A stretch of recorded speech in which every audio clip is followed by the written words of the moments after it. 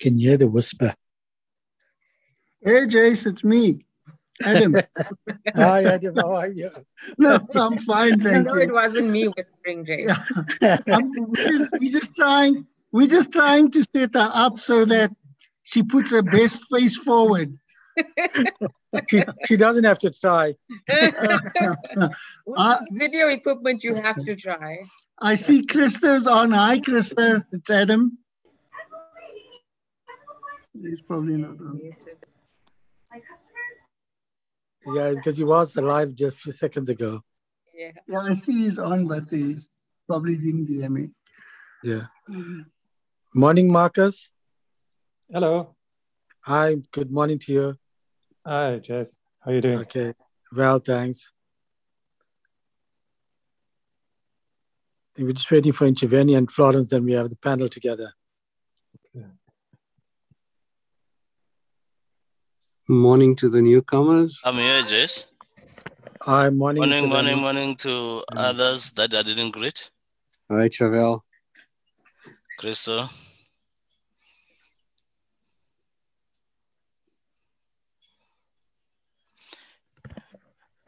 Sanya? Yes, Ntshavheni. Morning, everyone. Can we try that trick again? Okay, go ahead.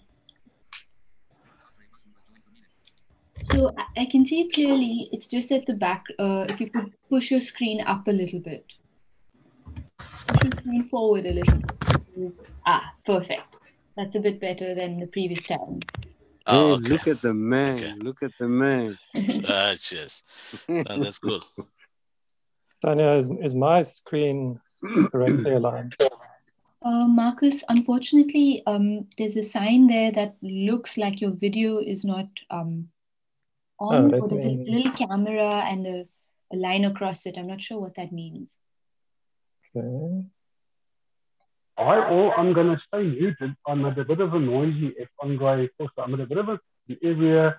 So I'm just going to remain muted. But thank you for inviting me to the webinar. I will be present all the time.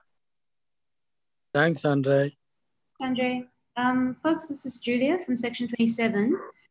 We have set it up to stream on YouTube. Marcus, I can see you now, and that's a great angle. Thanks. Okay, thank you. Denise, can I share the link with you for the live stream on YouTube?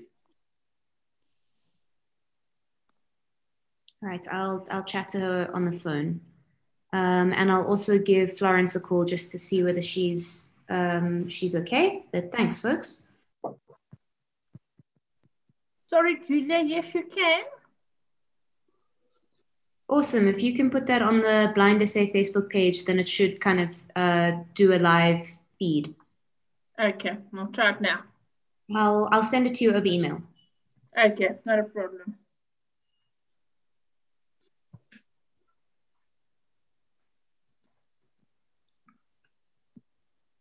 I'm just going to grab a glass of water. I'll be back in a minute, everyone.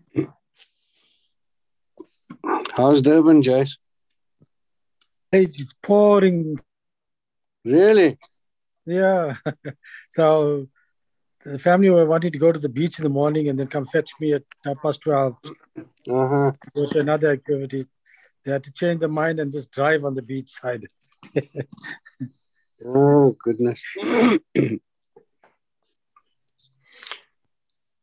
It even rained a few drops here this morning early.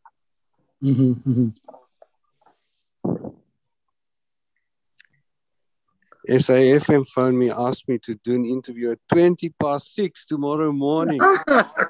I saw that. Goodness.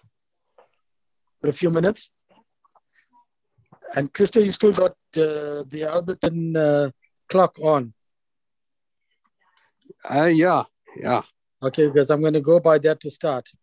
Okay. Yeah, I'll mute then.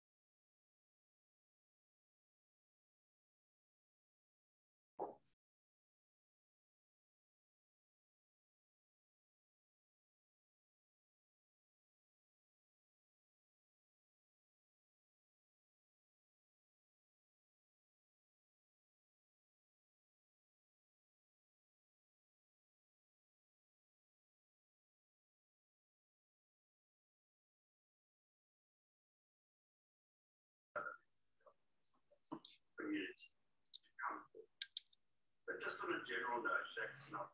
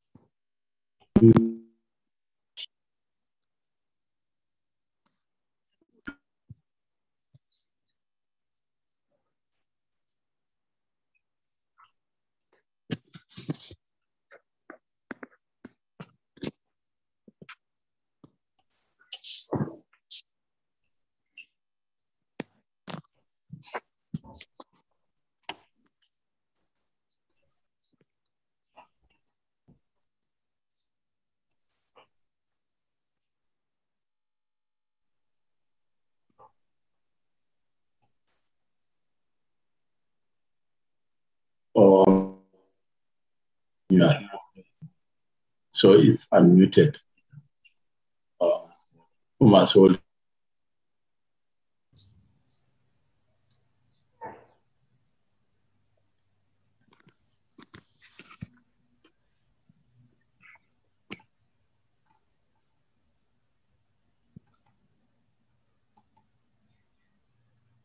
Hi, Jace. This is Julia.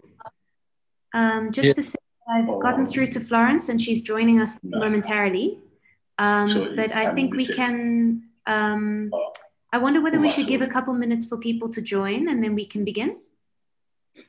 Yeah, we can. We can start just maybe by just after 11. Sounds great. Thanks, Jace. Okay, thanks.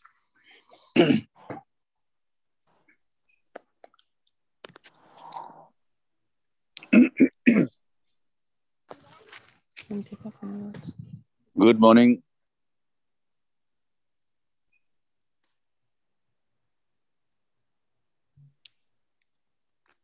Morning, Tommy.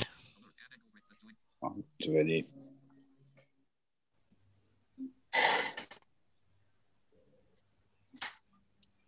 Everybody. Susan. Good morning, Jace. Morning, everyone. Jace, can you hear me? Yes, we can. Okay, Joe Malachi here. Good having you, Advocate Malatsi. Thank you. Okay. Okay. Yeah. Thank you.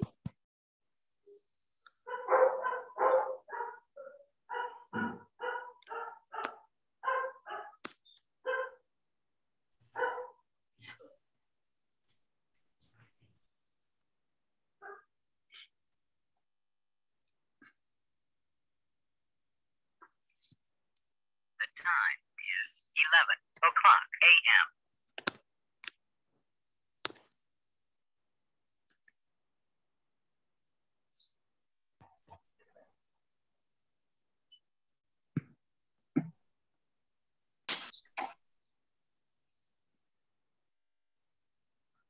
Greetings, colleagues, and welcome to all of you who have joined today's webinar to commemorate the World Copyright and Book Day. This webinar is being hosted by BlindSA and Section 27. BlindSA is a national disabled people's organization established 75 years ago to empower blind and partially sighted persons, as well as to advocate for the promotion and protection of the basic human rights, as well as access to services to ensure equal access to education, economic well-being, independence, social, cultural, and sporting activities for blind and partially sighted persons. Many of you would know that for decades, blind and partially sighted people have been denied access to the printed works since the 1978 Copyright Act does not provide exceptions and limitations that make provision for the transcribing of Braille and other accessible formats. The lobby to advocate for copyright reform in South Africa has been a long struggle, and we thought that in March 2019, there was a glimmer of light when both the National Assembly as well as the National Council of Provinces approved the Copyright Amendment Bill, only to find that it sat on the President's table then for close on 14 months. BlindSA initiated a motion in the Constitutional Court in May 2020, which resulted in the President referring the Copyright Amendment Bill back to Parliament, citing 6 constitutional areas of concern. You will hear in the webinar today the efforts that have been made to alleviate this hardship of the book famine that faces blind and partially sighted persons. We've been very fortunate that Section 27, a public law firm, has assisted BlindSA to submit a motion in the High Court in Pretoria. You will hear our speakers in a short while. The biodata, our moderator, Sanya, will provide to you. But let me welcome Ntshavheni, the president of BlindSA, Dr. Praveena, Sukhraj-Ely, Marcus Lowe, Florence, who is from Uganda, who is going to provide an international perspective, and of course our moderator, Sanya, who will in a few minutes be the moderator for the session. We'd like to welcome all of you to this session. We are aware that we have representatives from the NGO sector, we have disability rights activists, we have copyright activists, and we have academics as well as IP practitioners with us. It is also possible that we'd like to welcome government officials who may be joining us, and other guests. At the start of the session, I was also introduced to Advocate Malatsi, the Commissioner from the South African Human Rights Commission. So together with him and all the other guests, we'd like to welcome you to this webinar and wish you every success in all the activities that take place. We'd like to thank Section 27 and the legal teams that have assisted us in drafting our papers. We'd like to thank our advocacy team that assisted in putting together the various social media as well as video that we have launched to highlight the challenges we face. So it is my privilege and pleasure to hand you over to the team that will take us through the rest of the proceedings.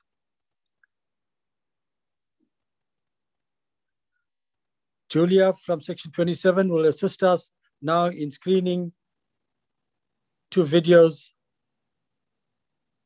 and thereafter Sanya will take over the moderation. Thank you again, welcome and participate actively in the question and answer section or the Q&A that would take place after the presentations. So thank you very much.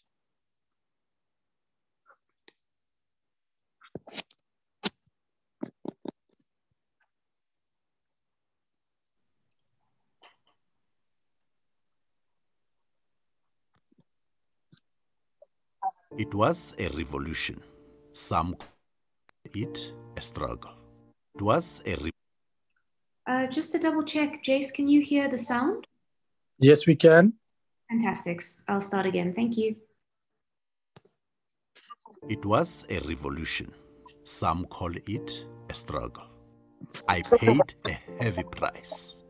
Our goal was equality. Some say we won the war. I say we are still fighting a book famine and apartheid copyright laws that refuse to transform. If that is what human rights looks like, I can't see it.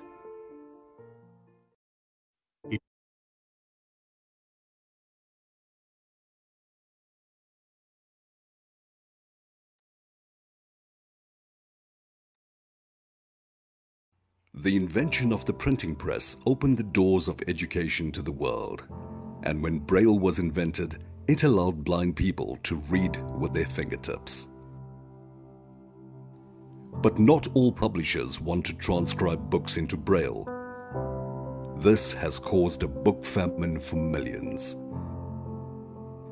In South Africa, exceptions to copyright law would help break the famine. But while the rest of the world embraces new technology and the 4th industrial revolution, copyright laws threaten to prosecute me as a thief, and blind people are still fighting a famine. Braille is no crime.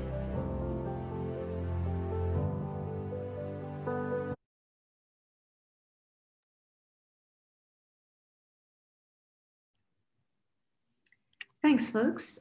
Just to say that the links to those videos will be shared at the end of the meeting. We just don't want to clutter the chat box for now. But I think at this point, I'll hand over to Sanya, who's going to moderate the discussion. Thank you. Thank you, Julia, and thank you for that lovely welcome, Jace. Hello, everyone. I'm Sanya Samtani, and it is my pleasure to be your moderator this morning. I grew up in India by way of introduction and completed my legal education there as well. Most recently, I clerked at the Constitutional Court of South Africa in the latter half of 2018, and I'm currently a doctoral researcher at the University of Oxford. I have spent the last 4 years thinking and writing about access to educational materials under copyright from a human rights perspective. In my research, as I hope you will all see at some point, I demonstrate that these struggles around intellectual property and access to knowledge are ongoing and pervasive. India has recently seen such contestation around photocopying of extracts of published materials as course packs for students. And Namibia is also undergoing a legislative reform process to update its copyright laws. Most recently, Professor Caroline Ncube, someone whom all of you must be familiar with, conducted a recent study under the aegis of the World Intellectual Property Organization. And she found that approximately 96 open and democratic societies around the world have exceptions in their copyright laws in order to enable accessible format shifting. As you all know, South Africa does not have these exceptions. So today's webinar is about the ongoing pervasive deprivation of access to educational materials and cultural materials for persons with disabilities. On World Book Day and World Copyright Day, it is important to note that this book famine is not something of the past. Access to materials under copyright is disproportionately onerous for persons with disabilities because of the Apartheid era Copyright Act, as you all saw in those videos and heard in those videos. I thought I would give you a quick overview of what the Copyright Act does, and then dive into introducing the panelists, and then some housekeeping rules, and then move on to the speakers one by one. So in a very short sort of way. The Copyright Act creates a monopoly over using works. Authors and creators have control over any use of the work that they create, including photocopies, scans, transmissions, broadcasts, etc. A marketplace model is then created from this control, in that for the justification that this market will give value and economic incentives to the creators to innovate further. But what we have seen is the birth of the copyright industry. And the aim is that this incentive will lead to innovation and further increase the sum of knowledge for the whole community at large. But in reality, as we have all heard, the market has not catered to people with disabilities.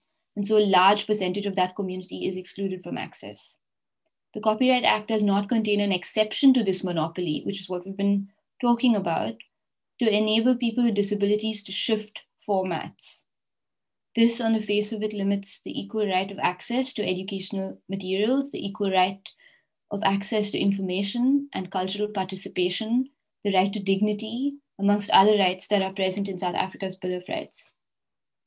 The Copyright Amendment Bill, as Jace discussed, wants to fix this problem by introducing an exception, as discussed, which would mean that people with disabilities of all kinds can adapt materials under copyright so that they can access it, because at the moment, it's not possible to access it. After Parliament passed the bill in 2019, the President did not sign it and instead sent it back to Parliament after several representations were made by international and local publishing lobbies. However, I think it's really important to note that none of these representations were against the exception for people with disabilities. However, despite this, the bill still has not been passed and remains in Parliament, perpetuating what is likely an unconstitutional situation. So we've got 4 panelists today to talk about various aspects of this issue to commemorate World Book Day. Our first panelist will be Ntshavheni Netshituni. Ntshavheni is the president of BlindSA, the South African Braille Authority, and the vice chairperson of the South African Disability Alliance. He also represents South Africa as a member at large at the International Council on English Braille. He holds an LLB degree from UNISA and is currently completing a Master in Laws degree, specializing in international human rights law. Turning now to Marcus. Marcus Lowe attended the World Intellectual Property Organization's 2013 Diplomatic Conference in Marrakesh as a member of the Civil Society Coalition negotiating the Marrakesh Treaty. He has written various articles about the Marrakesh Treaty and has contributed to various submissions on South Africa's Copyright Amendment Bill.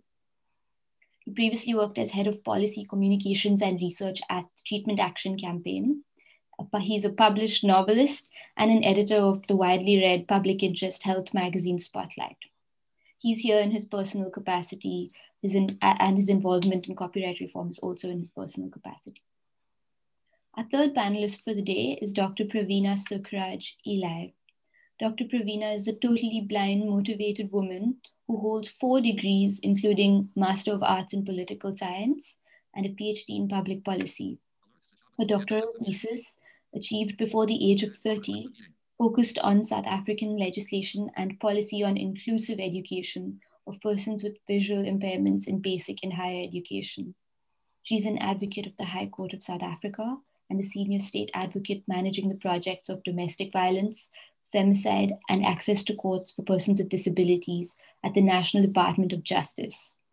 Dr. Sukhraj-Ely is the first Vice President of the International Council for the Education of People with Visual Impairments, and she currently represents ICEVI on the board of Accessible Books Consortium, which we will be talking about forthwith, and represents the World Blind Union on the Inclusive Education Task Team of the International Disability Alliance.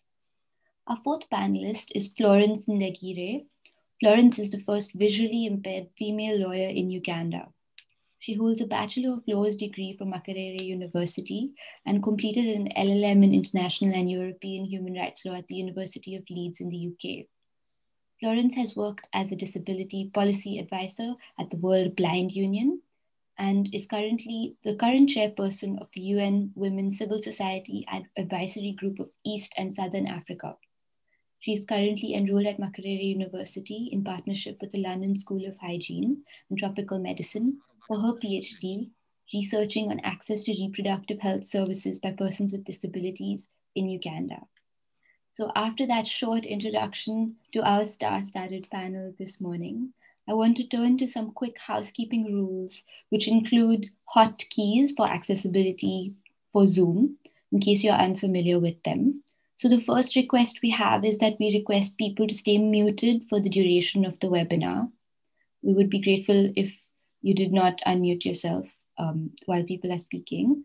We will also take questions at the very end. So at that point in time, please raise your hand to ask a question to a panelist, and then we will take your question. We encourage you not to use the chat box when people are speaking, as it makes it difficult for screen reader users to hear what people are saying. If people really wish to send messages, then they should do so while someone is not speaking at the time. So please refrain from using the chat box while people are speaking. In terms of the hotkeys, for those using Windows or a PC, to mute or unmute your audio, hold and press the Alt and A key at the same time, Alt A. For turning the video on and off, it's Alt V, Alt and V. To raise or to drop your hand, it's Alt and Y. And an alternative way of unmuting yourself is you will be muted at the moment, so you can unmute yourself by holding down the space bar while speaking and letting go when it's finished. If you've joined us on smartphones, then your mute and unmute button will be at the bottom left corner of your screen. For muting and unmuting, the bottom left corner of your screen. The video on and off button is one flick to the right of the mute and unmute button. The more button is on the bottom right corner, which opens functions like raise or drop hand, clap hand, etc. So I'm happy to go over this again in the Q&A if required, but just note again, please don't use the chat box when people are speaking. Thank you so much. I'm now going to finally kick off the webinar with Ntshavheni at the very beginning. Ntshavheni, would you please discuss what exactly accessible format shifting is, how the current Copyright Act does not provide for it, and what are its consequences for people with disabilities?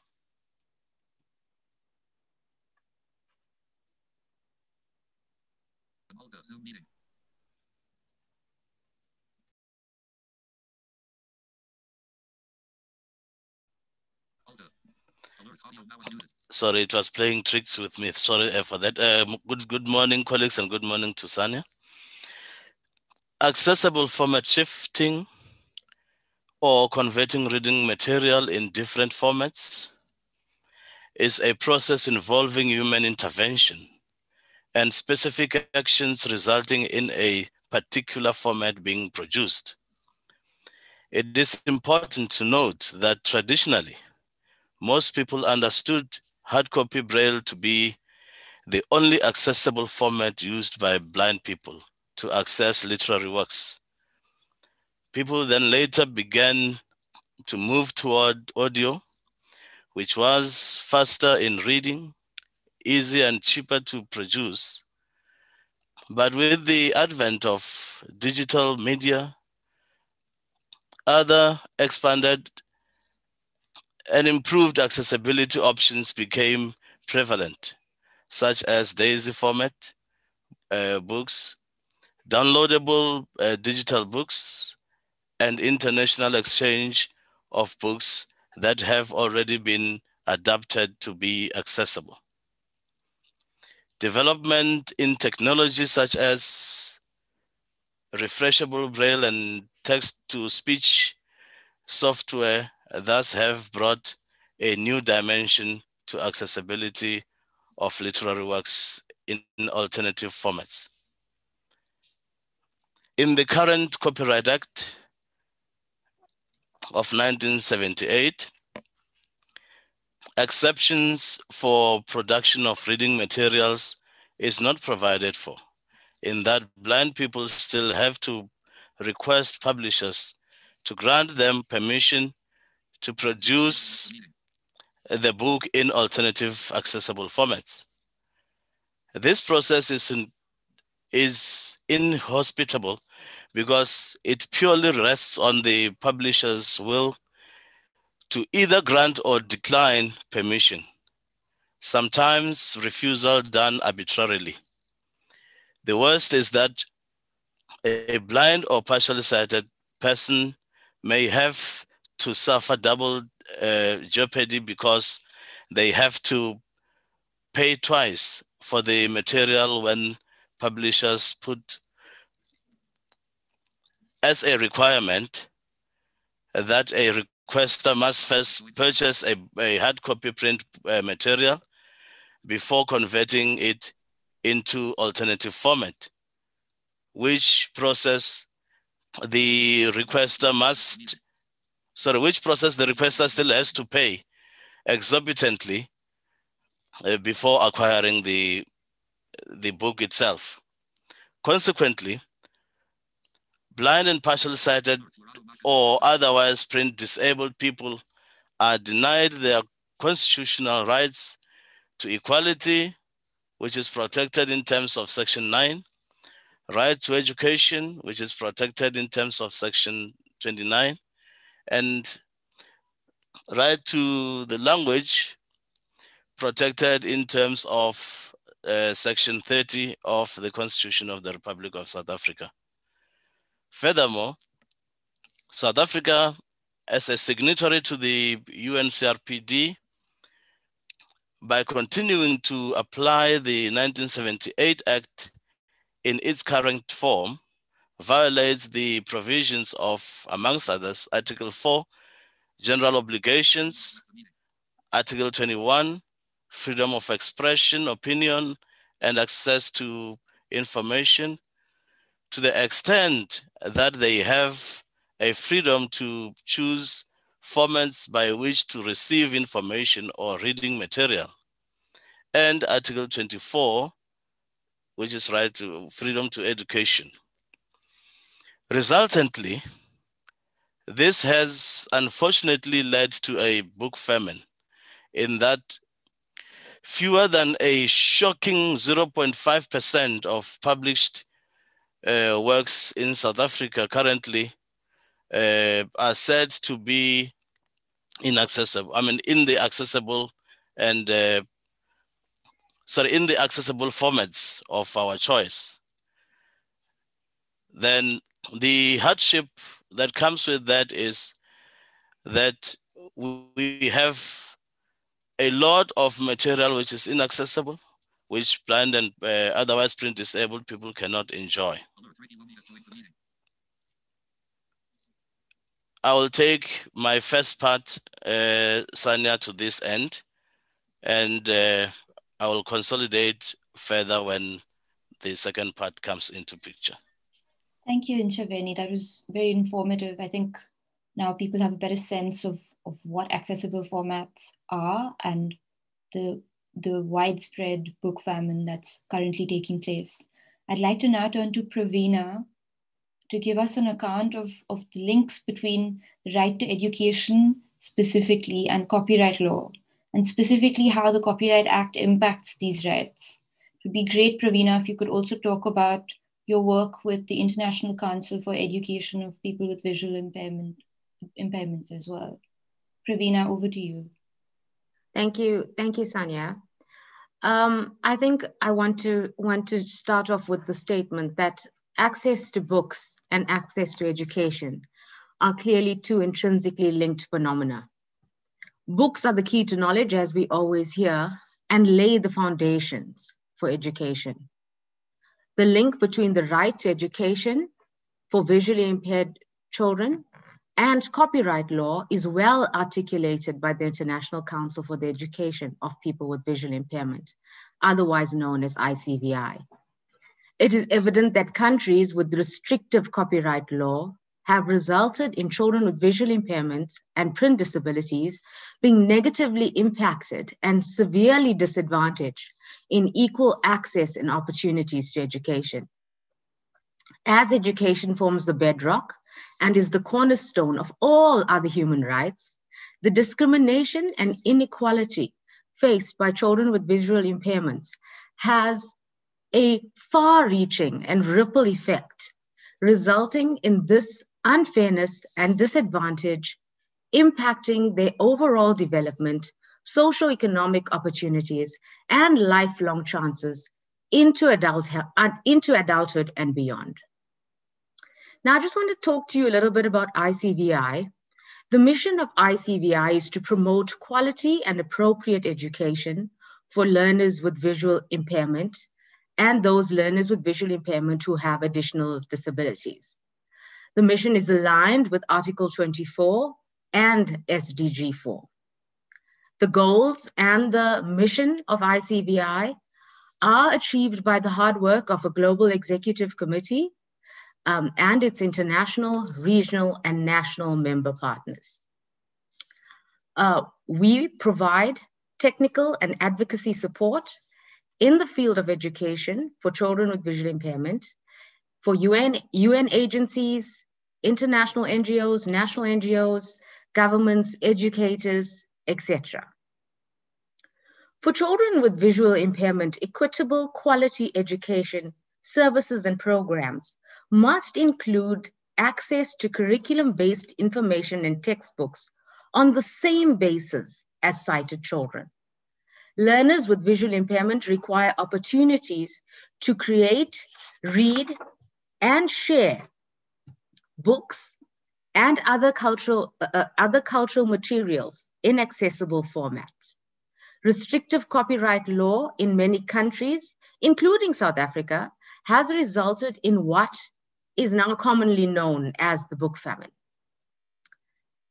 Despite the passing of SDG 4 and Article 24 of the UNCRPD and the Marrakesh Treaty, far too many children with visual impairments in developing countries do not get a chance to learn. Most don't get their textbooks in accessible formats.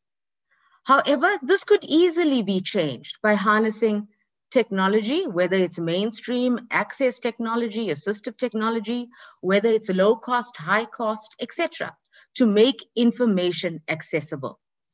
Technology has made it possible to digitize textbooks, which make them accessible, and collaborations with publishers can then ensure that future titles are made born accessible and easily available in alternative suitable formats as a standard practice. ICVI is in full support of the ratification of the Marrakesh Treaty and the implementation of fair and balanced copyright law. I want to quote something that was said by WIPO. Without books, journals, and magazines, people are cut out of life. They cannot get an education or participate fully in society. They do not therefore realize their full potential. This is not just a loss for them, but it is a serious loss to the economy and for the societies that they live in.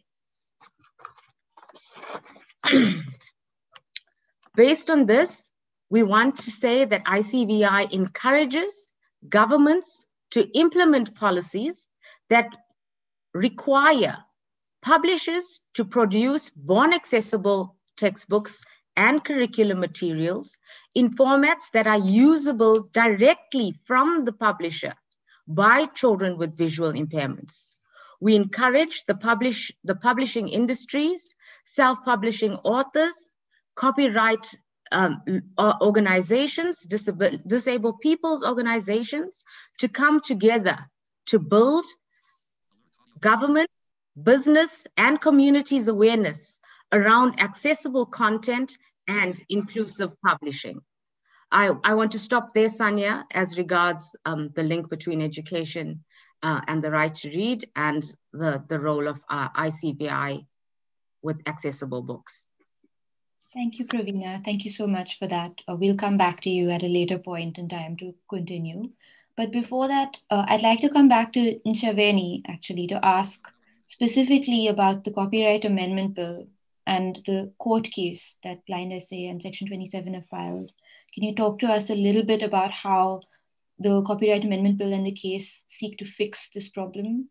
And why are these reforms urgent in the current landscape? And could you take us through a few of the main arguments, please? Thank you. The Copyright Amendment Bill, which is known as the CAB, seeks to address this problem by introducing Section 19D, which deals with the general exceptions regarding protection of copyright work for persons with disabilities. As the name suggests, Section 19D provides for a general exception on access to reading materials, and it further encapsulates an element of cross-border sharing of copyrighted literary works. We believe this is a bold step towards the right direction, especially in the light of the fact that there is no one contesting the provisions of Section 19D, let alone the President. On 16 June 2020, the President referred the CAB back to Parliament, having raised 6 points which are believed to be his constitutional reservations, namely incorrect tagging, retrospective and arbitrary deprivations of property, fair use, impermissible delegation of legislative powers to the minister, the copyright exceptions, and international treaty implications. Not satisfied by the referral of the CAB back to Parliament, in view of the ostensible further delay, BlindSA further put together interventions, including marching to the union buildings and handing over a memorandum to the presidency on 10 December 2020 in order to force government to speed up the debates on the CAB so that finality can be reached at the earliest convenience. The memorandum was intended to the President, the National Speaker of Parliament, Minister of Trade, Industry and Competition, amongst others.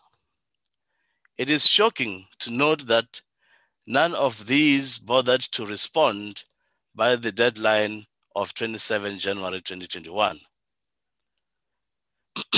BlindSA then solicited the services of Section 27 in litigating against government and had already served papers on the said respondents. Litigation is instituted at the South Gauteng High Court in order to challenge apartheid copyright laws and fight for the human rights of persons who are blind or visually impaired. Through this process, we seek appropriate relief provided to us by the Constitution as follows. We are submitting that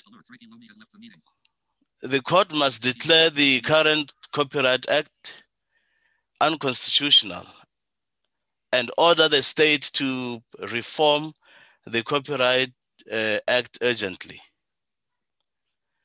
Otherwise, since Section 19D is not contested, even by the President, we submit to the court to declare the temporary reading in of Section 19D to provide expected exceptions in accessing literary works in alternative formats to the blind and partially sighted and otherwise print disabled persons in South Africa.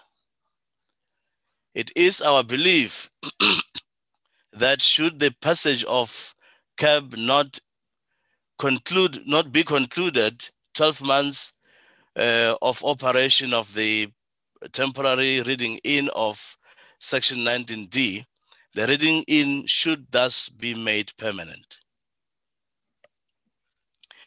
The reforms are urgent in that South Africa had lagged so much behind in terms of signing and acceding to the Marrakesh Treaty. And this perpetuates deprivation of access to reading materials to the blind and otherwise print disabled people, including learners and students, of course. The number of available publications accessible to blind and otherwise print disabled are still shockingly low. For the past 27 years, blind and otherwise print disabled people have been living in an unconstitutional setup because of the application of Copyright Act of 1978 in its current form. Despite the democratic dispensation South Africa earned in 1994, the matter had delayed for far too long, thus exacerbating the deprivation of rights experienced by blind and otherwise print disabled people in South Africa. Blind and otherwise print disabled people still have to beg for permission to access material in accessible formats. The reform shall get rid of the existing double jeopardy experienced by blind people and otherwise print disabled.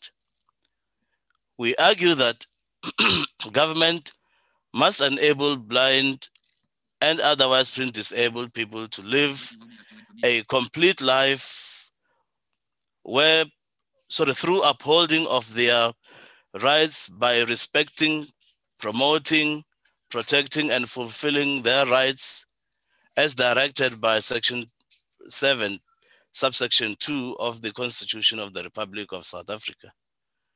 Furthermore, the delay on the passage of the CAB or the signing and acceding to the Marrakesh Treaty continues to perpetuate the book famine for the blind and otherwise print disabled people.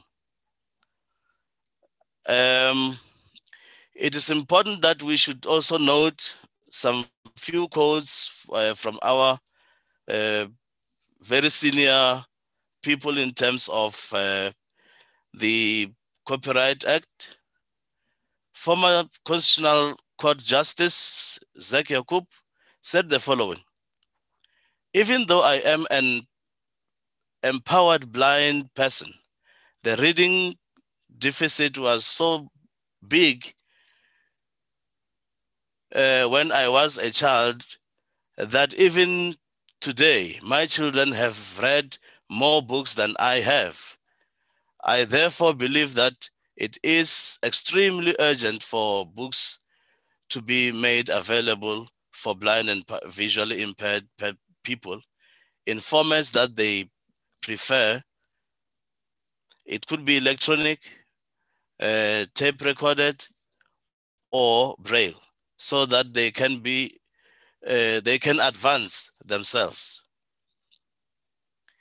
The other quote I would want us to focus on is the Spotlight editor, Marcus Lowe, in which case he says, "Throughout my life, I have often not been able to access books required for study and work in appropriate formats.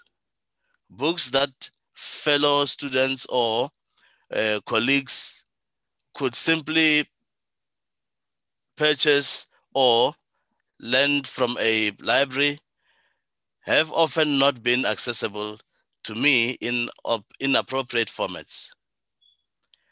The last one is from the school teacher, who says the following: "Persons without visual impairments are able to buy a book and just read it, but a person who is blind or who has visual impairments must first buy a book and then find someone to convert it into an accessible format. Sometimes you have to wait months or even years until you are able to obtain a particular book in an accessible format. The majority of special schools are encountering serious problems with obtaining accessibly formatted textbooks.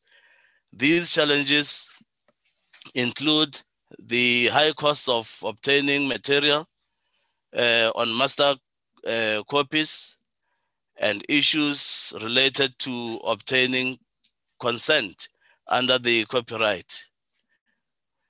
Thank you so much, Sanya, for this opportunity.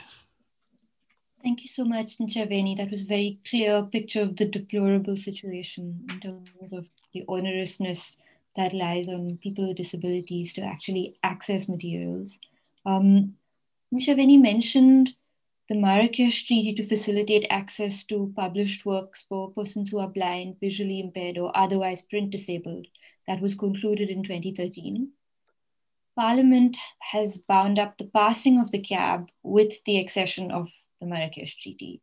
So I'd like to now turn to Marcus to discuss what the Marrakesh Treaty is exactly, what its aims are, and how it will work to fix the ongoing deprivation of access, particularly because Marcus was involved as a part of the civil society group negotiating the treaty. Over to you, Marcus. Thank you, Sanya, and thank you to everyone attending. I'll get into Marrakesh in a moment, but I just want to speak a little bit about my personal experience.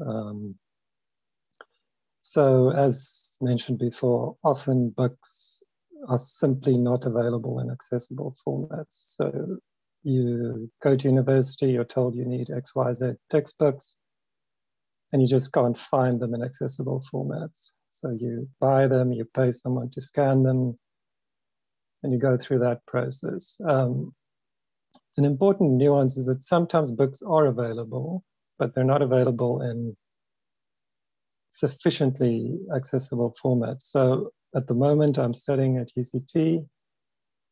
There's a book I needed. I purchased it from the Kindle store, like anyone else can do. The book is text-to-speech enabled, so I can read most of it, but critically, there's a lot of formulas in the book. It's about infectious disease modeling. So there's a lot of mathematics in it. And when I encounter mathematics, the screen reader just reads image. Now, what happens there is they didn't take the trouble to create accessible mathematics. They just took pictures of the formulas. So this is quite interesting. What it means is there's a book that's partially accessible, but the important parts are not accessible. And I find it particularly worrying in the case of something like mathematics, where it's a field where some blind people succeed in mathematics, but it's quite rare. And then you encounter this kind of issue where supposedly accessible books aren't really accessible because of this. So there's a lot of nuance to this. Sometimes someone will tell you, but an accessible version of a book is available on the market, you can buy it, but then when you buy it, you run into these problems. So that's just a nuance I wanted to add to the discussions. So to understand the Marrakesh Treaty, it's worth going back some years. As mentioned earlier, a lot of countries have copyright exceptions in their laws. One interesting example is the United States. In 1996, they introduced something called the Chaffee Amendment, C-H-A-F-E-E. Now, the Chaffee Amendment is exactly the kind of copyright exception that we've been talking about. It says if you need to make an accessible format book for a blind person, you can do that without the permission of the copyright holder. So that is in the capitalist United States of America. They thought a law like that is totally fine 25 years ago. By contrast, in South Africa, as has been pointed out, we don't have a law like that. So in the example that I mentioned, if I want to take this Kindle book and I want to try and rework those images and make those formulas accessible, I'm not allowed to do that. I'm not allowed to reformat that book. Our law actively prevents me from reformatting a book that I need for my education. So that is the situation we are in South Africa. Now, many countries have many different types of laws that differ in many ways. So some clever people, some very strategically thinking activists and people at the World Blind Union, people at an NGO in the US called Knowledge Ecology International, some academics, saw this problem in the mid-2000s. They had some meetings, they got together and thought what solutions might look like. And they started thinking about a treaty. And eventually some governments got involved. Early on, I think Brazilian government in particular played an important role, the Ecuadorian government. They took some of those ideas to the World Intellectual Property Organization, where there's a committee that deals with copyright. And we don't need to go into the whole history, but that eventually, the idea caught on and it led to a so-called diplomatic conference in 2013 in Marrakesh, Morocco. And that's the conference where these conferences are held to finalize treaties. So it's 2 weeks of negotiations where they go into it with a draft treaty, but at this conference, they finalize the details. And at the end of it, you have an agreed treaty. So there was a long process leading to this. It was quite contested. In Marrakesh, there was a huge publishing industry lobby. Quite interestingly, some of the most aggressive lobbying actually came from the Motion Picture Association of America, which is slightly hard to fathom why they were so against the idea of making books accessible to blind persons. Myself and others, Jace, who's on this webinar, was also there. We lobbied from the other side in favor of a progressive treaty that would actually make a difference in people's lives. And as with any process, the eventual treaty was to some extent a compromise. Negotiators had to consider all the sides, and the final treaty is what they agreed upon. So it is the consensus between all these governments. So that is, I think that's quite important to note that, some people would try to portray these changes in law as controversial, but I think the process shows that it's not. It's an agreed treaty. The treaty has now been, it's now in enacted in 79 countries, including the United States, the United Kingdom, the EU, countries with huge publishing industries.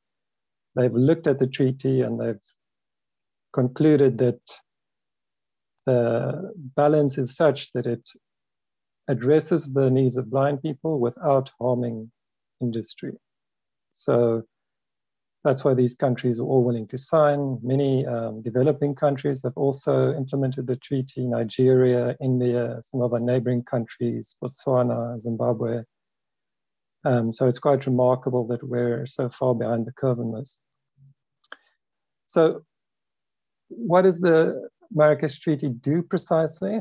Well, it, in my view, does two key things. Firstly, it implements a copyright exception, like we discussed. So it says, if you enact this treaty in your country, your law should essentially say that it's legal to make accessible versions of books without the permission of the copyright holder, as long as you make it for use by people who are blind or otherwise print disabled. So that is the first part of it. That solves a lot of the problems we've discussed so far. But the second key element of the Marrakesh Treaty is that it allows for books to be shared across borders. And this is, it's hard to grasp the full relevance of this if you don't experience this daily. But what this means in practice is that if a book has already been made accessible, you know, for example, in the United States, this textbook that I need, if it's in a library there in an accessible format, enacting Marrakesh would mean I could simply connect to that library. If they're satisfied with my credentials that I'm someone who needs the book legitimately, they can just send me the book. So enacting Marrakesh in more countries means all of this, you know, accessible book libraries can share books across borders. Now, an additional benefit of that is that in South Africa at the moment, we still spend a lot of time and effort redoing work that's already been done. So if I get a book, I have to make an accessible copy of it all over again, whereas accessible copies already exist elsewhere. So we end up redoing work that's been done in other countries. So if we implement Marrakesh, one of the benefits would be that we can focus on making South African books accessible rather than redoing work that's done elsewhere.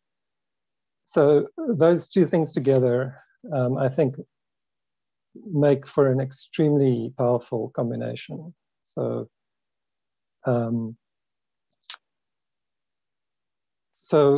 yeah.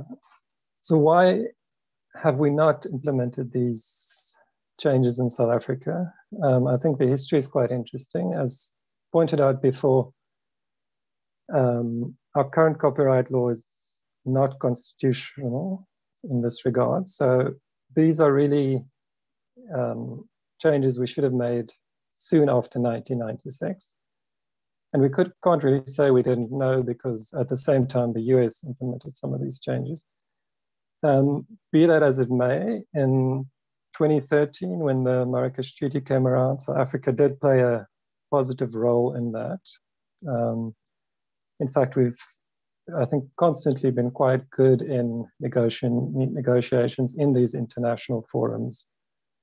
We've often argued on the progressive side of things, be it health or copyright. So government has supported the treaty prior to its finalization in Marrakesh. The South African government was part of the African group that was also very strong and negotiated in favor of an effective treaty.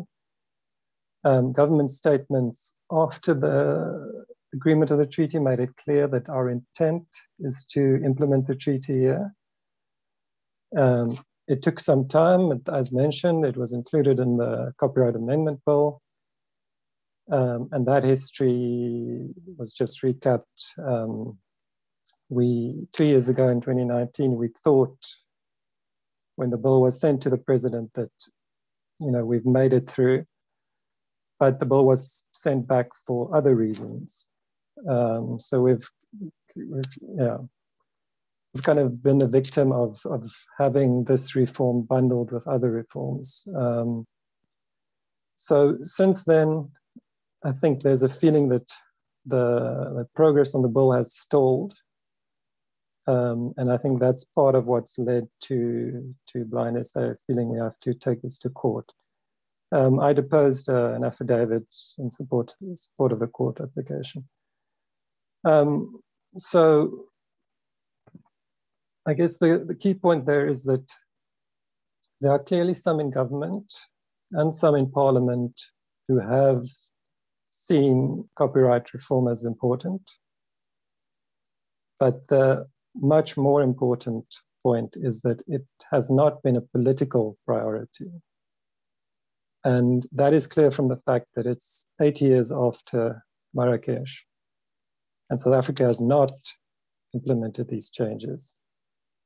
That to me says that at the highest levels, the South African government, the presidency, is indifferent to the needs of people with disabilities. And we have really been left with no other choice but to take this matter to court. And as others mentioned, it's 25 years after our constitution was promulgated, and we still have to deal with this kind of thing. So, sorry, I think I've gone on a bit long, so I'll stop there. Thank you. Thank you so much, Marcus. That was very powerful. And to hear about your experience at Marrakesh was also quite exciting. I'd like to turn now to the Ugandan perspective that Florence is here to provide us. Uganda acceded to the Marrakesh Treaty on the 23rd of April 2018. So Florence, could you please tell us a little bit about the ratification process in Uganda, and talk to us also a little bit about if access has improved? If it has, how has it improved? And we would also be keen to hear a little bit about your role as the Human Rights Policy Advisor at the World Blind Union in connection with this. So Florence, over to you. Thank you very much. Thank you very much, Sanya, for the opportunity to be part of the panel. I'll start with a bit of history. The members of the Uganda National Association of the Blind attended the negotiation process in Morocco that was organized by the World Intellectual Property Organization that led into the promulgation of the Marrakesh Treaty. Knowing and realizing the importance of Marrakesh in providing accessible information, and that would lead to quality education, quality economic empowerment, job creation and job opportunities. They returned to Uganda and a stakeholder meeting was held in collaboration with the Uganda National Association of the Blind and Sight Savers International. I was a member of the Uganda National Association of the Blind, and we decided to lay down strategies of how we could lobby our government to ratify the Marrakesh Treaty. First, we had the WBU campaign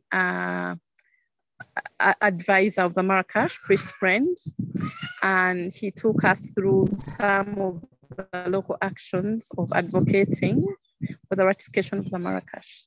So the conference, the Sixth Africa Conference, was to happen in Kampala in 2014, even though it was postponed in 2015. And the first idea was to negotiate with the Minister of Justice and Constitutional Affairs to find avenues of ratifying the Marrakesh. So we did a number of things. We selected a campaign team that had John Christine Sima from the Uganda National Association of the Blind and Beatrice Guzu to spearhead the process of the ratification. We established contact with the Minister of Justice and Constitutional Affairs, Justice Bart Katrebe, and invited him to be the guest of honor for the opening ceremony of the Africa Forum. And in that forum, we asked him to support the ratification of the Marrakesh. So even before that, we developed a position paper detailing the challenges blind and people with print disabilities are facing in Uganda in terms of accessing information. We also suggested recommendations and opportunities if the Marrakesh was to be ratified. So some of the recommendation was that since Uganda was being reviewed for the implementation of the CRPD, the Convention on the Rights of Persons with Disabilities, if the Marrakesh was ratified, it would support the implementation of inclusive education under Article 24. It would support the right to employment under Article 27, the right to health under Article 25, and a number of other articles. Of course, the Convention on the Rights of Persons with Disabilities was Uganda's political agenda in meeting the rights of persons with disabilities. So the minister was very positive and he agreed to support the ratification process. So he directed us to the director of the Uganda Bureau of Registration Services, who was supposed to provide us with guidance on how to take the process forward. So this is the guidance that the director gave us. She said that it was important to have the cabinet memo drafted to seek consent from the Uganda copyright law and intellectual property in order for the ratification to take place, to set the agenda among the blind and partially sighted people who would continue the advocacy process, so that the publishers, authors, and librarians will be persuaded to have the ratification, to accept the ratification and provide accessible formats of their books and published work. So from this point, several meetings took place. We met the Uganda Copyright Law in their conference and we presented the same position paper. That conference was held in 2014. We also had another meeting with parliamentarians from East and Southern Africa in 2016. And we met the permanent secretary to the Minister of Gender and asked him to develop a consent letter that we submitted to the director of the Uganda Registration Services Bureau and the Uganda Intellectual Property Copyright. So these two entities responded to the consent, and the permanent secretary developed the cabinet memo. Now, the process of the cabinet memo took a bit of time because we had to wait for the certificate of financing to be granted. So the minister in charge of Justice and Constitutional Affairs submitted this memo to cabinet, and of course, there was a bit of process of approval, and then it was sent to the Ministry of Finance in 2016. So until 2018, that's when we received a certificate of finance and when we received that, an instrument of ratification was sent to the World Intellectual Property Organization, and the Marrakesh Treaty was ratified. This was a big success for the Ugandan National Association of the Blind in partnership with Sight Savers and other blind people in Uganda. Now, this certificate of financing has done a lot of things in terms of ensuring that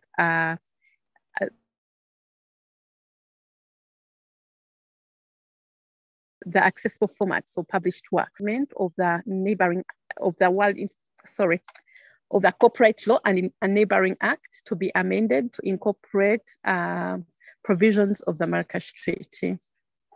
And the certificate of financing guarantees resources in terms of the budget to provide transcription of published work in all accessible formats, including Braille, audio, large print, and the digital format.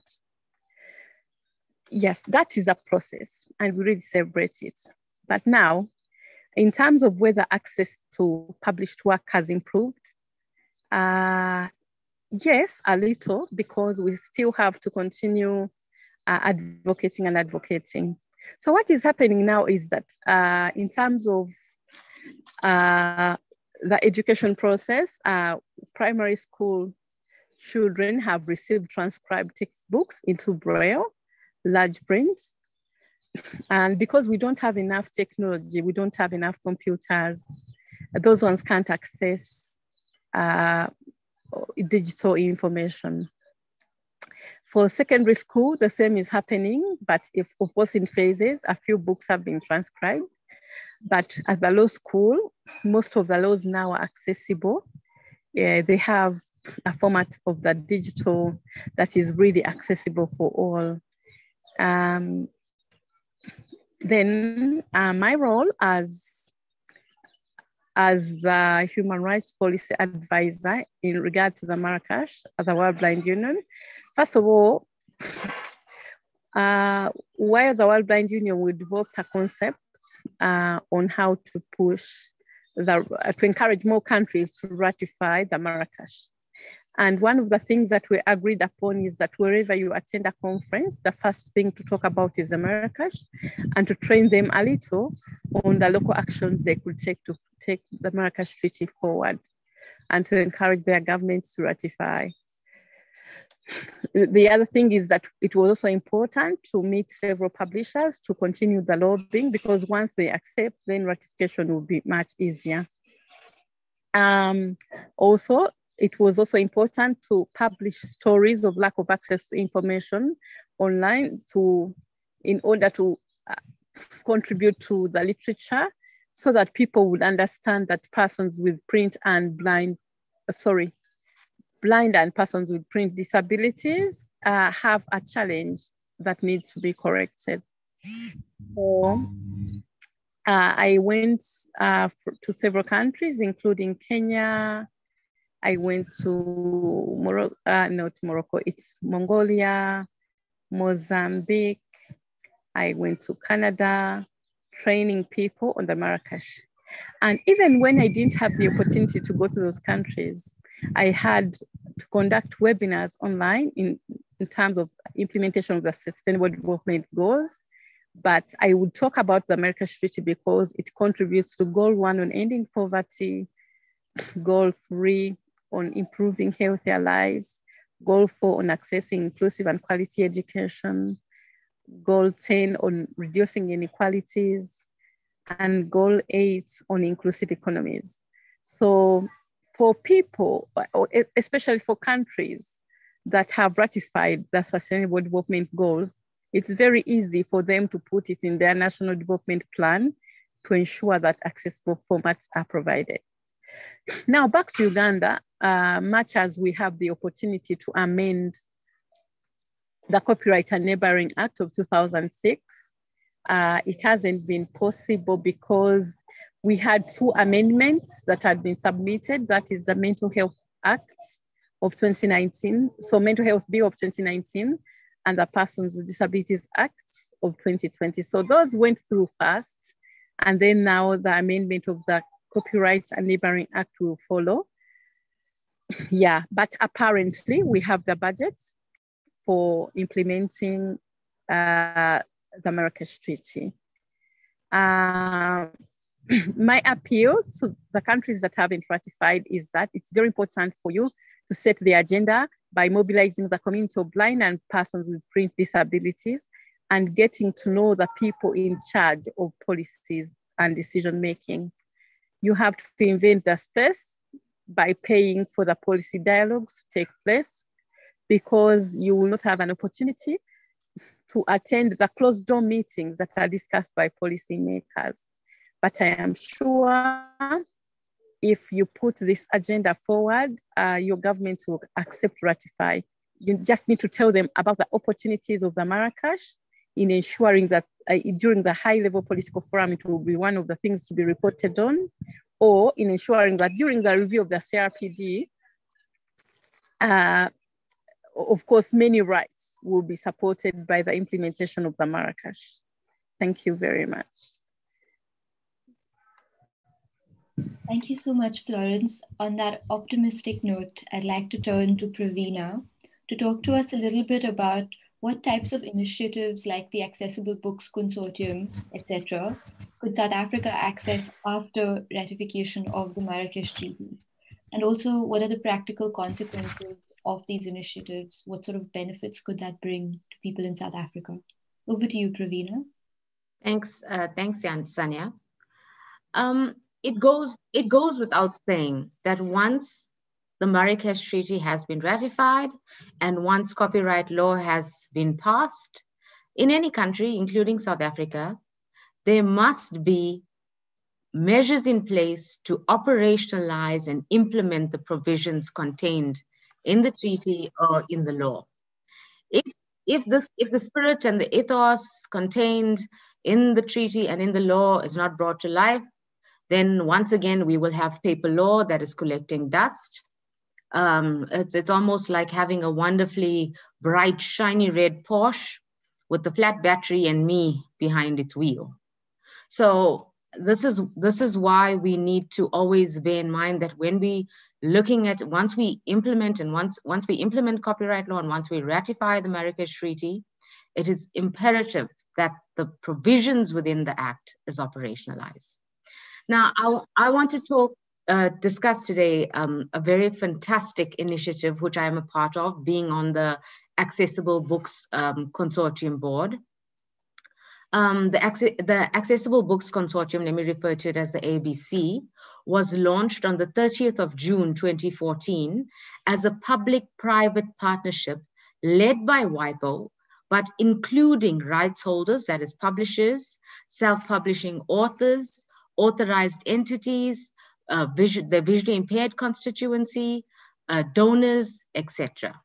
Now, the main object and focus of the ABC, like the Marrakesh Treaty, is to get books and other material into the hands, the homes, the schools of people with visual impairments. Due to time constraints, I'm just going to touch on a few of the activities that are currently being conducted by the Accessible Books Consortium since its establishment. Now, one of the highlights is the Accessible Global Book Service.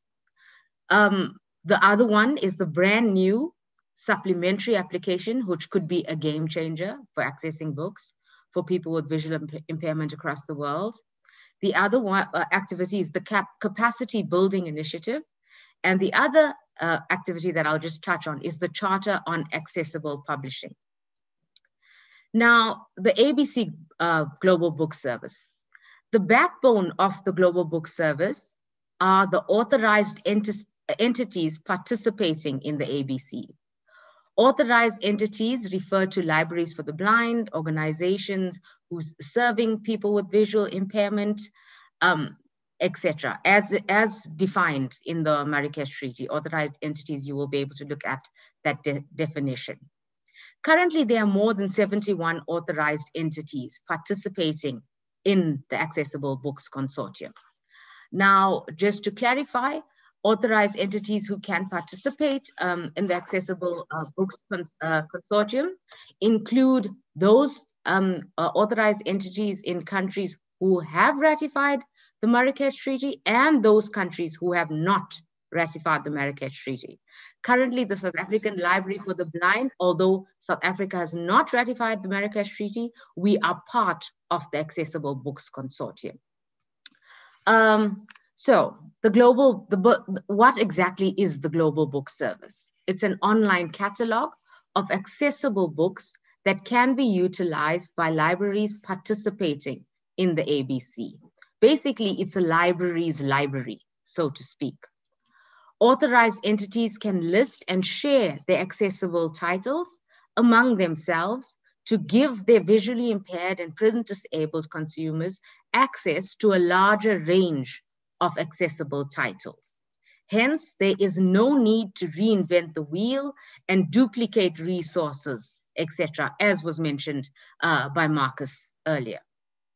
Now, how exactly does it work? And I want to speak to you about operationalizing. How would we actually operationalize this?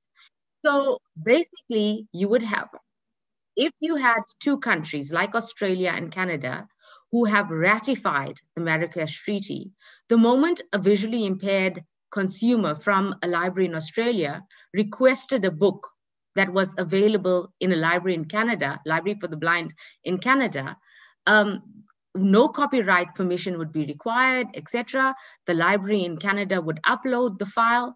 The library in Australia would download the file and give it to the visually impaired person in Australia. Unfortunately, in the case of, for example, a South African visually impaired person, if I had to request a book from the Library for the Blind in South Africa, they would need to request the book from Australia.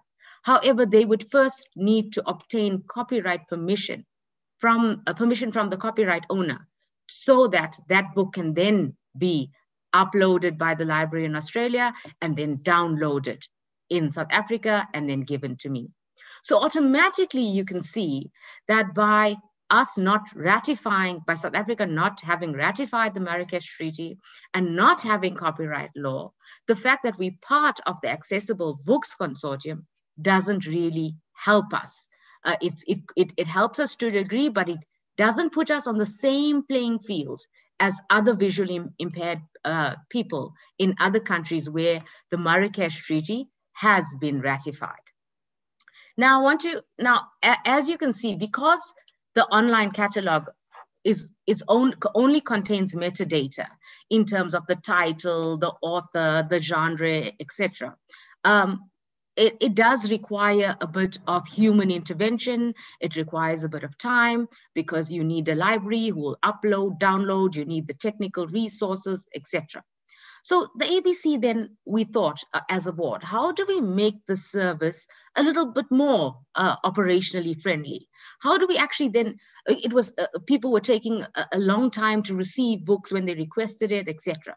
So what we now did is we developed a supplementary application to amplify the global book service. This could really be a game changer. It's currently being piloted. However, once again, it can only be piloted in countries who have ratified the Marrakesh Treaty and who have domesticated copyright law. Here again, South Africa, we excluded from being part of this pilot. So what this pilot now has made available is the identified authorized entities will upload their digital files on the ABC cloud, and all pilot authorized entities can then exchange these books among themselves. Beneficiaries of the authorized entities can query, look, research what books are available, and immediately download those books by themselves from the ABC cloud. This has clearly made it more books accessible for visually impaired persons in countries who are members of those pilot authorized entities. Now, we are hoping that once the results from the pilot come back, that we can actually expand the service to more authorized entities so that it will be much easier for people with visual impairments in various countries to exchange books within and across borders.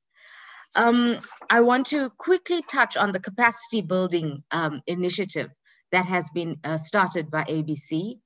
The focus has been on developing countries, and the aim has been to convert books that are currently not accessible into alternative accessible formats, and then also to train and assist authorized entities, organizations for the blind, and work together with publishers, etc., to ensure that books that are newly released books are born accessible. That means from the start, they can be used by both sighted and visually impaired people. So the last thing that I want to discuss is the publishers charter that we have at ABC.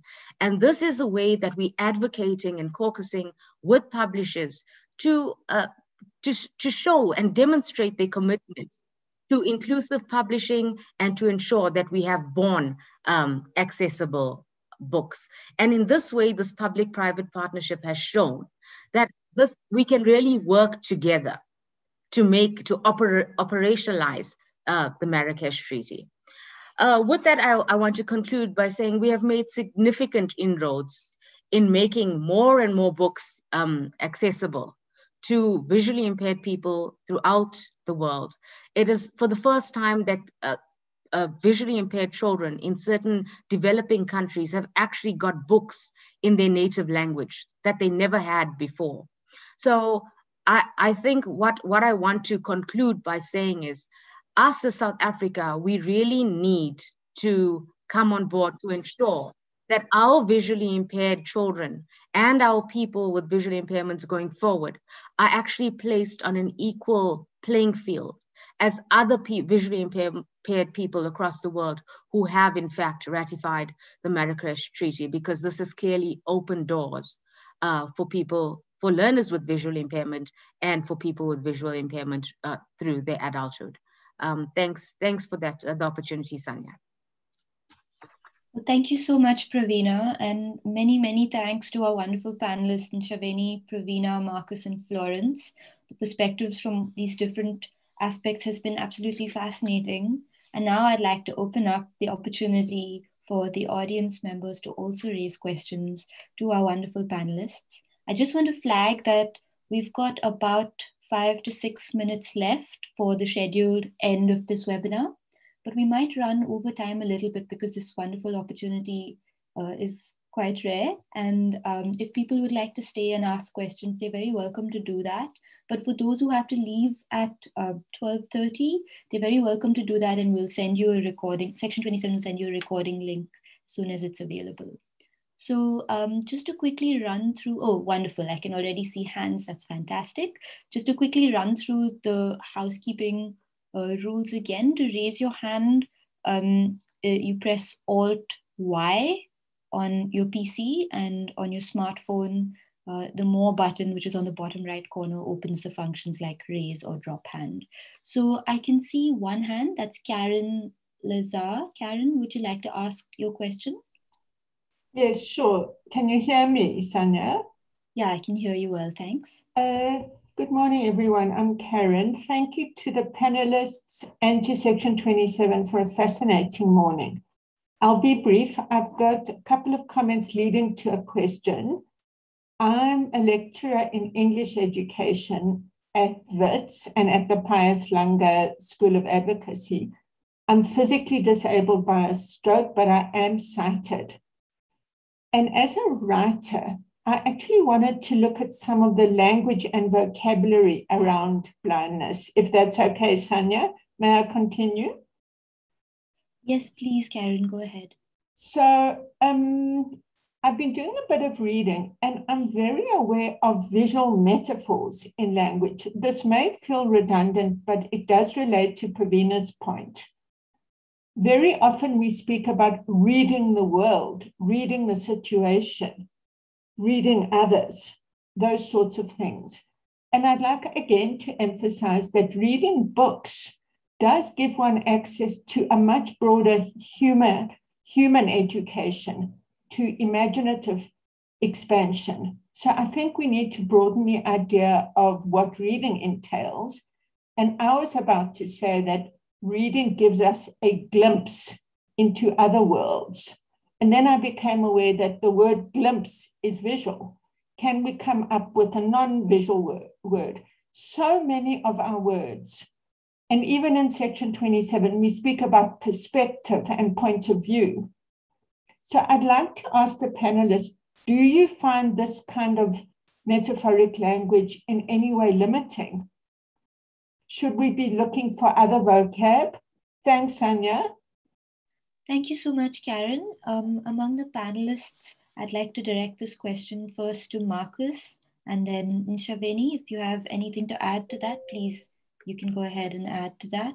And if, of course, the other panelists have comments, then you may go ahead after that. So, Marcus. Thank you. I think people have different views on what they find problematic or offensive. Personally, I'm not too offended by that kind of use of language. And the kind of thing that I do think is clearly problematic is when someone says something like, you have to be blind not to understand what's happening here. So that kind of use I'm uncomfortable with. But the rest, yeah, I'd like to hear what others say. I'm not too bothered by it. Thanks. Ntshavheni?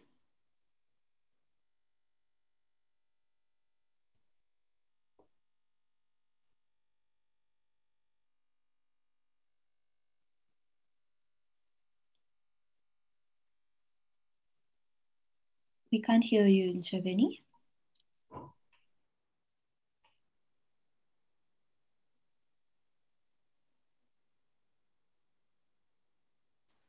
I'm afraid we still can't hear you.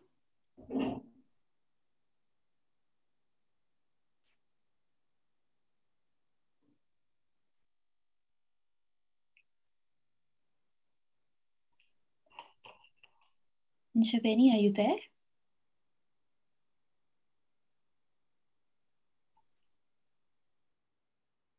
Let's move now to Praveena and we'll come back to you, Ntshavheni. Hopefully the sound can be sorted out before then. Praveena, do you have any thoughts on this? Would you please share? Yes, sure. As Marcus indicated, it is a personal stance that one would take on this. However, I think it just depends on the way in which the metaphor is used. What I would want to say, and this is my message, maybe to all of us who are currently against the copyright and the Marrakesh Treaty, is let's not be short-sighted. And I'm very happy with that metaphor. Thanks, Sanya. I see Ntshavheni is unmuted now. Fantastic. Thank you, Praveena. Ntshavheni, let's move to you.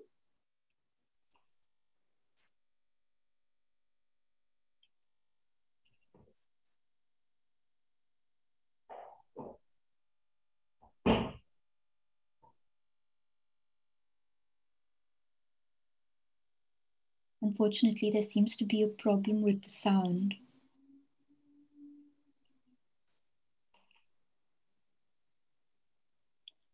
Let's take Florence quickly and then we can try again with Ntshavheni because I know that there's another question in the audience. So Florence, would you be willing to speak?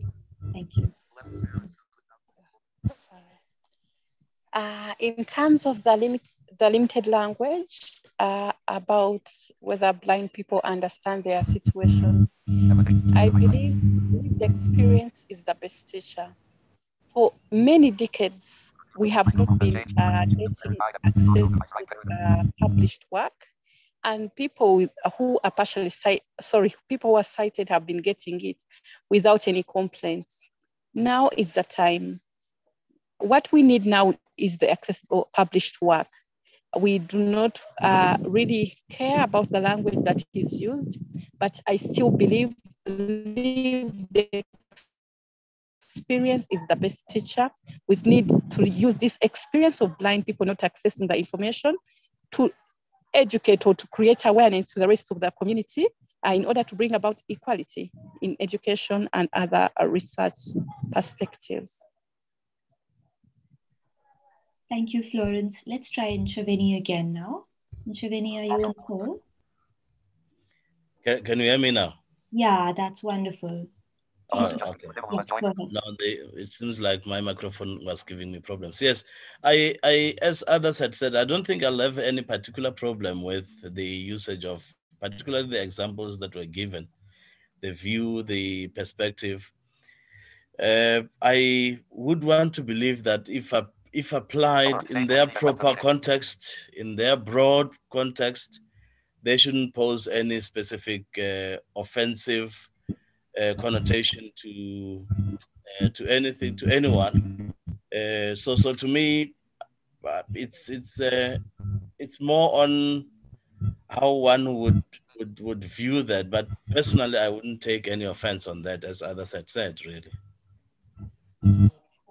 Well, thank you so much, panelists. On that note of solidarity, I'd like to turn to the second question in the audience. I see Rahul has a question. Rahul, the floor is yours. Thanks, Sanya. Can you hear me now?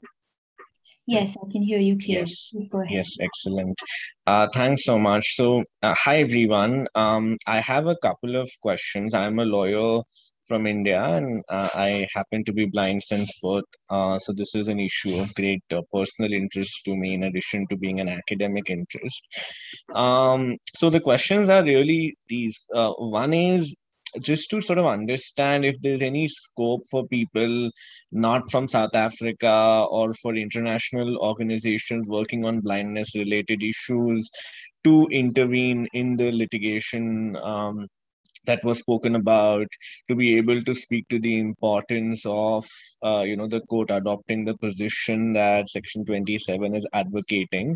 So I just wanted to understand if there's any scope for that. The second question is to Praveena in particular, which is you spoke about the what the ABC does and sort of the way the cross-border sharing provision can be operationalized by libraries. But my question was, as a blind individual myself, are there ways in which I can make use of that provision in the treaty? And like, I come from India, as I said, which has ratified the treaty. And let's say, as in the US has also recently ratified it, if I'm not mistaken. So for instance, if I wanted to access books that are available in the American Bookshare Library, because they have a much wider collection of books than does their Indian counterpart. So do there currently exist ways for me to be able to make use of that, or the Hathi Trust Library and stuff like that, and access the books that they have in accessible formats, which would mostly mean soft copy form in this context? Thank you. Thank you, Rahul. So just to say, maybe we should take the second question first. Praveena, would you like to respond to Rahul's question about the ABC and the Marrakesh Treaty? Yes, thanks for the question, Rahul. Just to say that India has been a part of the capacity building initiatives of ABC, and they have managed to convert various books into accessible formats and produce born accessible books with the assistance of ABC. And ABC, how you would be able to access the books is you would need to be a member of a library for the blind, or even, for example, Daisy India, or whichever other authorized entity that is within India itself. And that authorized entity, once you're a beneficiary, because you would have an agreement with the library that you are that library would know that you are a visually impaired person or a print disabled person. And based on that, they will allow you to have access to all the materials. So let's say they are one of the participating pilot and authorized entities going forward. All the accessible books that are digitally available on the ABC cloud, you as a member of the authorized entity in India would be able to have access to the books of the other authorized entities. So the way of entry into the ABC is by being a member of the authorized entity in your country. I see. Thank you. I hope that answers that. Thanks. Thank you, Rahul. Thank you, Sanya. Thank you, Praveena. Rahul, I'm afraid, so we're almost out of time. Could you please repeat the first part of your question? Sure. It was, yeah, sure. It wasn't, if there are pathways for people not from South Africa to constructively intervene in the litigation that's currently underway. Thank you, Rahul. I think I'll direct that to Ntshavheni. Ntshavheni, would you like to respond to that? Yes, there is a way of entities or people who are not South Africans or in South Africa to can join in as amici curiae. We have had already a request from ICJ to be permitted to come and give their perspective in court as amicus curiae. So yes, there is that scope. Wonderful. I see. Okay, thank you. Thank you so much, Rahul, and thank you, Ntshavheni, for that response as well. So we are running out of time, and unless there are no further questions, I'd like to close the webinar by saying thank you so much to all 4 panelists for taking time out to provide their perspectives on this particular issue. It's such an important issue, and on the occasion of World Book Day and World Copyright Day, it's important to note that not everyone has access to materials and that the situation requires an urgent remedy. I'd like to also thank the team at Section 27 for putting everything together, Julia, Farnaz, and everyone else who was involved. Thank you, everyone, and have a nice day. Just thanks very much from the Section 27 side. We'd really like to thank the panelists and Sanya, the moderator, for all of their contributions to this discussion. I think it was really insightful and very engaging. And just a huge congratulations to Sanya, who submitted her PhD yesterday, but still made the time to have this conversation and to engage with us all. And thanks everybody for joining and for staying this long. And we look forward to engaging with you further about the litigation that's coming up, and hopefully we can collaborate and to be allies in this campaign. But thank you so much for joining all of us. And I think if people would like to say goodbye, we can do that now. And the recording will be shared with everybody who wants to listen. Thanks, everybody. Congratulations, Sanya. Thank you from BlindSA to all the panelists and all the audience. Thank you very much. Bye.